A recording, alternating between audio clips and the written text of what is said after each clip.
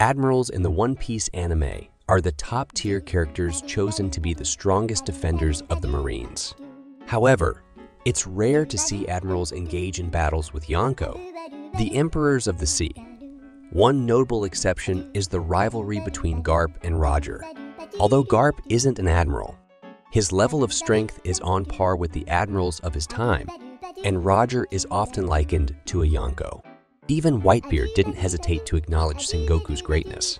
So, in conclusion, admirals are not afraid of Yonkou.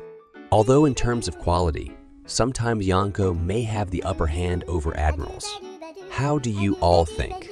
Subscribe for more upcoming videos.